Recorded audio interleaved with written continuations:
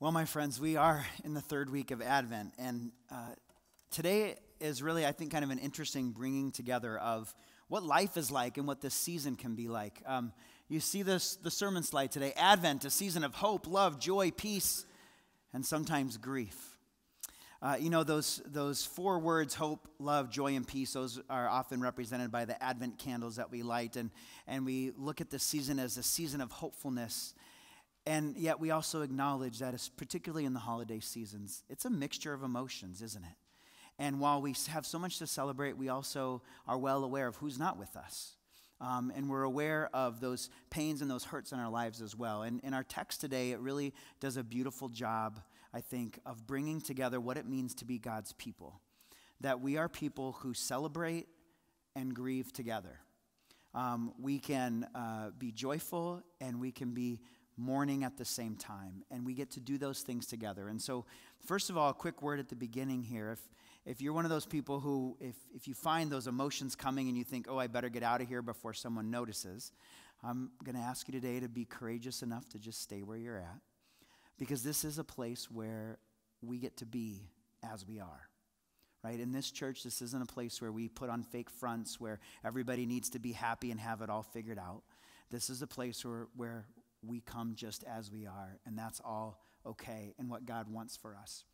And in fact, it's not infrequent that I'll hear from someone in the congregation who will say, Pastor, I would have been here last week, but I was just having a hard day, and I was afraid I wouldn't be able to keep it together. And my response to you all in a group like this is to say, that's exactly when you need to be here, right? Just come here and lose it. That's okay. That's okay. We do this together. And that's what it means to be God's people. So I just want to put that out there on the front end today, that we're going to be honest enough to acknowledge that we come as whole people. And life is a journey of joy and sorrow and everything in between. And we get to do that together. So in today's reading, it's really, first of all, a story of celebration and good news. The promises that we've been hearing about the last couple of weeks as life was just getting destroyed for the Israelites, those promises of God, come to fruition. The exiles in Babylon get to come home. They get to rebuild their temple, and it's a day of great celebration for them. And yet there's this surprise right at the end of the reading where we find out that not everyone is celebrating, and yet they're doing it together. And so I think there's some really neat touch points for us in this text.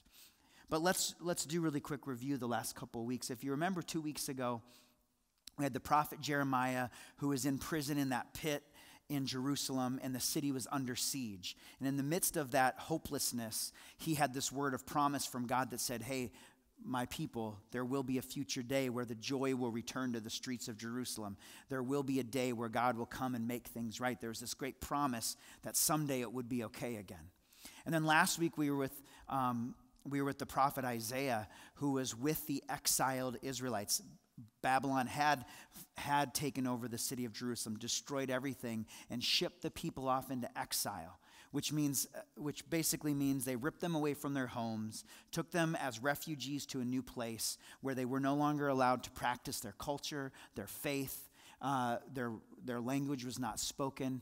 It was a very, very long, difficult decades in exile.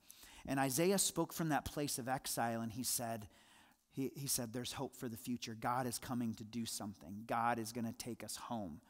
And so in the midst of the darkness in both of those weeks, we had these words of promise from God that God would come and do something. And so that's the context when we come into today's reading. In fact, those promises of God have come to fruition. God has come to do something. But it's from an unlikely source. The person God sends, who God sends to set them free, is actually Cyrus, the king of Persia. Now, for those of you that like to connect the dots on the global scale, Babylon is essentially modern-day Baghdad, and the empire of Babylon, you can think of Iraq. The Persians are modern-day Iran. And so the Persians come and they take over the Babylonians, and the Persians had a very different way of ruling when they took over an area. So Babylonians took people into exile, turned their lives upside down, ruled them very harshly. The Persians' idea was more like this. We're going to let you do your thing, as long as you pay us an annual payment that we require of you. So give us a bunch of money and we'll let you do what you want to do, kind of idea. So King Cyrus takes over Babylon and he says to the Israelites, you all can go home now. Go home. And not only that, go home and rebuild your temple. You get to go home. And so that is where we pick up the story today. The Israelites in exile get to go home. So let's hear that and then we'll connect some dots. Ezra chapter 1. In the first year of King Cyrus of Persia, the Lord fulfilled the prophecy he had through Jeremiah. He stirred the heart of Cyrus to put this proclamation in writing and to send it throughout his kingdom. Now pause for a moment. Who stirred Cyrus's heart? God. Does Cyrus worship Yahweh? No. Cyrus is the king of Persia. He does not worship the Jewish God, which makes even what comes next even more interesting, that Cyrus feels this call from God to empower the Israelites to go and live into their worship. So listen to what happens. This is what King Cyrus of Persia says. The Lord, the God of heaven, has given me all the kingdoms of the earth. He's appointed me to build him a temple at Jerusalem, which is in Judah. Any of you who are his people may go to Jerusalem in Judah to rebuild this temple of the Lord, the God of Israel, who lives in Jerusalem. And may your God be with you. Wherever this Jewish remnant is found, let your neighbors contribute toward their expenses by giving them silver and gold, supplies for the journey, and livestock, as well as a voluntary offering for the temple of God in Jerusalem. Okay, pause there. What kind of news is this?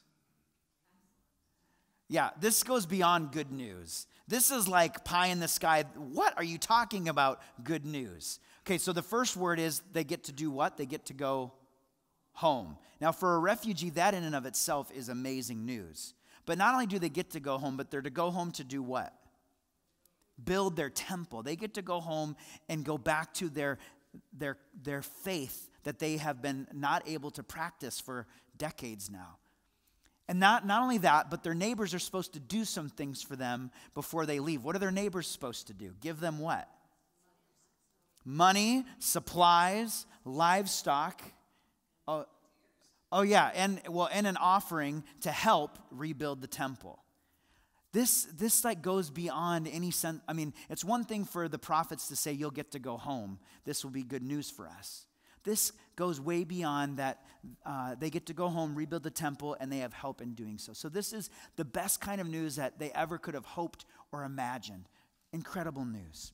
So the Israelites head home. It's a long journey. When they get back to their homeland, they have to rebuild their homes. They have to get things happening again. And we pick up the story in chapter 3, and they've now got they've got a place now. They've got their homes in place, and now it's time to work on the temple. So in chapter 3, the construction of the temple of God began in mid-spring during the second year after they arrived in Jerusalem. The workforce was made up of everyone who had returned from exile, including Zerubbabel, son of Shealtiel, Yeshua, son of Jehozadak. I've made this joke every service. I'll make it again. I don't know how to say these names. We all do our best with it, okay? We all do our best with it. So, and I keep getting stuck on that name. Okay. This guy and his fellow priests and all the Levites. All right. So they all went to help. They're all going to work together to rebuild the temple. Great news. Verse 10. When the builders completed the foundation of the Lord's temple, the priests put on their robes and took their places to blow their trumpets. And the Levites, descendants of Asaph, clashed their cymbals to praise the Lord, just as King David had prescribed. And with praise and thanks, they sang this song to the Lord. He is so good. His faithful love for Israel endures forever. And then all the people gave a great shout, praising the Lord, because the foundation of the Lord's temple had been laid. Now pause there for a moment. So can you imagine this scene? And can you imagine the joy of these people? Here they had known nothing but death and destruction, and they had been living as exiles in this foreign land. Never did they dream that I mean, perhaps they dreamed, but never did they think that actually this day would come. And so here they are. The priests are in all their robes. They've got their trumpets. The Levites have their cymbals. And the people of God are gathered together to sing songs of praise. Can you imagine the joy and celebration that they are home and the temple will be rebuilt and they can practice their faith that is most important and central to their lives? There is this incredible celebration and joy. And then we get to the last two verses, and there's something really interesting and powerful here. In verse 12, but many of the older priests, Levites, and other leaders who had seen the first temple wept aloud when they saw the new temple's foundation.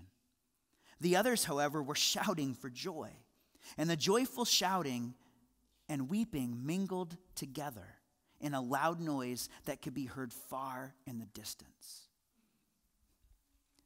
Now, what a scene. For some, this is a moment of greatest joy and celebration, and for others, this is a moment of deep grief and pain. See, this older generation, they had been there and seen it before it was all destroyed. They remembered what had been. And so even in this time of celebration, there's grief and there's mourning. But what's so powerful to me in this passage is it's all happening together at once in such a powerful way that the celebrating and the mourning, it says it's mingled together in a voice that could be heard far in the distance. In other words, you couldn't distinguish the cries of mourning from the cries of celebrating. It all mingled together into this beautiful sound that glorified God. Powerful imagery of life as God's people, celebrating and grieving together. And I think for us, this particularly might speak to the context of our congregation, but in a larger way, it speaks to our lives. But here we are, a church, New Heights Church, a church that has come from two previous congregations, Our Savior's here in Black Earth and St. John's in Mazo, and we have this dream that God has given us to build a new worship place, a community center together. And it won't be long before we're laying that foundation. And there will be a lot to celebrate. And yet in the midst of celebrating, there is also grief. Now, some of you in this place are pretty new around here, and some of you have been a part of one of these churches your whole life. And our dear folks who were a part of St. John's have already in many ways had to grieve leaving that building behind, our building in Mazo. That was a hard journey from there to here. And many still feel that grief. And others of us who have known this place as home, I suspect will have a similar feeling of what's being lost or left behind as we go forward. And yet we will move to that place together. And together we will celebrate and we will grieve and we will be God's people making a joyful noise together. Together.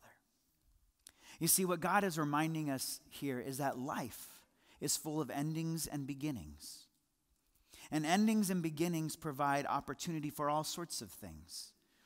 And oftentimes they come with both joy and sorrow.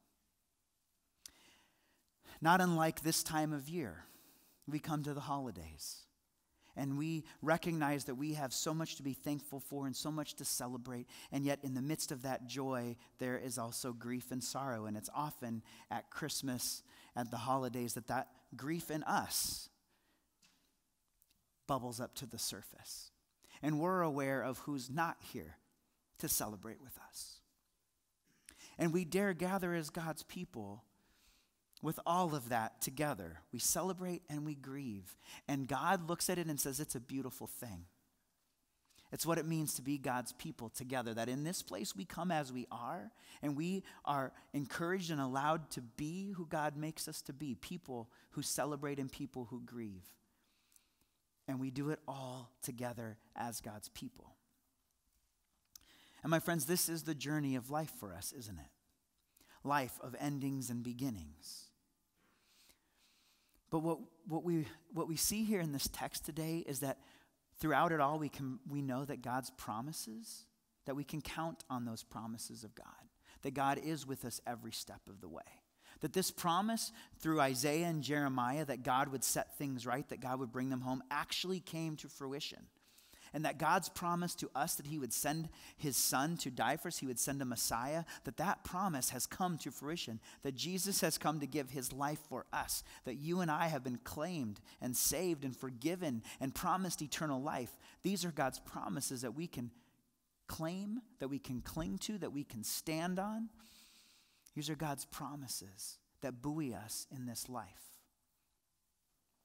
And so, my friends, in just a little over a week's time, can you believe it? 10 days from now, we will be celebrating Christ's birth. We will be proclaiming the good news that God has come to set things right, to do something. And yet, the day after Christmas, we will continue on with our everyday lives, and things will still not all be right and well in the world. And we live in this already but not yet life of endings and beginnings. But we walk this journey together. We walk this life together.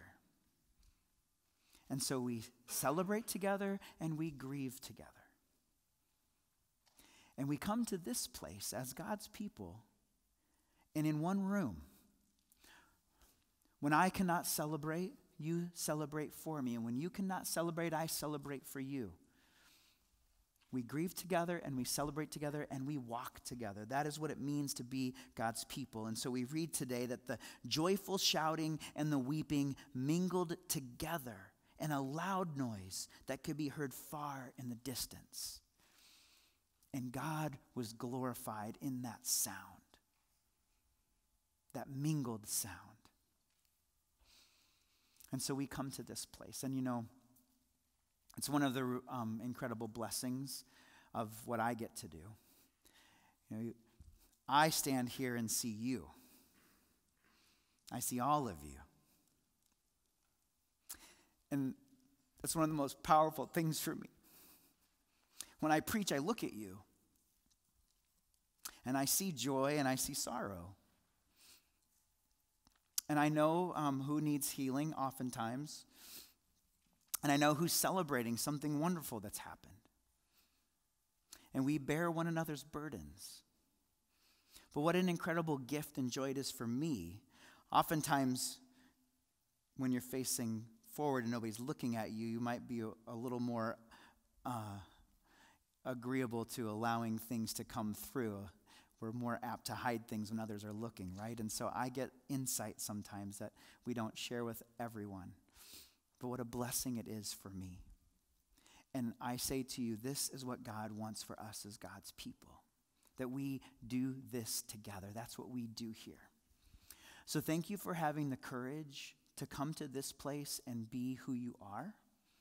Thank you for having the courage to come here and allow yourself to be real, to be honest, to be loved, to be forgiven,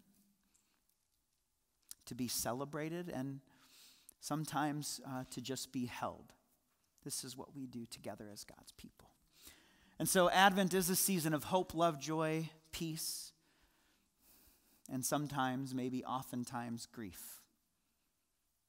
And that's what it means to be God's people. Let's pray.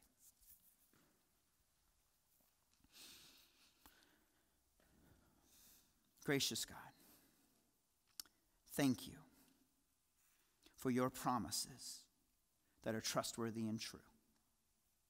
Thank you, God, that we can stand firm on your promises. That as we walk this life with endings and beginnings and joy and sorrow, that no matter what, you are with us every step of the way, that you walk with us. And Lord, today we're especially grateful for a community of believers through which we can journey together. In this place, we can help one another stand when we can't stand on our own. And in this place, we lift one another up in joy and celebration. In this place, we come before you honestly, vulnerably, wholeheartedly, because we are your people, your dearly loved, forgiven, renewed people. And we are grateful, God, that you give us all things. And so today, Lord, as we continue this journey forward, may we continue to look to you, to trust in you, to follow you. May we allow your good news, the good news of the cross, to shape us, to heal us, to guide us. We thank you, Lord, that we get to journey together. May our joy and our sorrow mingle together to bring you glory. And it's in Jesus' name we pray these things. Amen. So I invite you to a few minutes of prayer. Talk to God about those hurts in your heart right now. Make some room for the Spirit to bring some healing. And if you're feeling today like, I'm really in a really good place, then please pray for those around you. Lift them to the Lord.